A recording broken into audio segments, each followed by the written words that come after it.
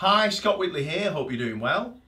I'm really excited to announce that Chowny, that's these guys, are taking over production of my Scott Whitley signature SWB-1 bass.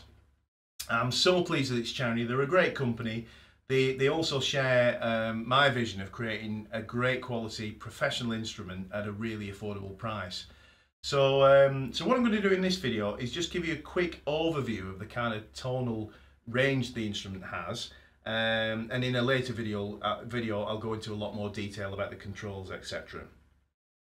Just very briefly, this particular bass is the one I'm on tour with at the minute with Big Country. It's a completely stock mahogany active version of the bass, so let's give it a go.